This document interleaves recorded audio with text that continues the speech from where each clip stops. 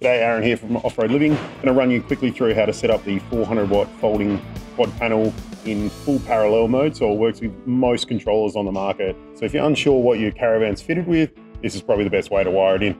Okay, so you're going to wire up your quad fold in a full parallel setup. So you've got your panel laid out. Now you can have it standing up or having it laying down ready to go. The cables are long enough to reach. So to do this, you're going to need your 5 meter Anderson to MC4 connector, which is this guy right here. You're going to need your 4-to-1 tail adapters in both positive and negative, and obviously a 400 watt panel. So pretty straightforward.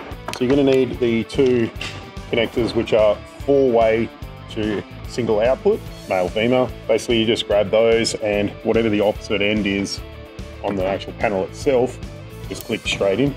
And you repeat the process across each of the quad panels, one after another. You can't really get it wrong because there's only one way they'll click in.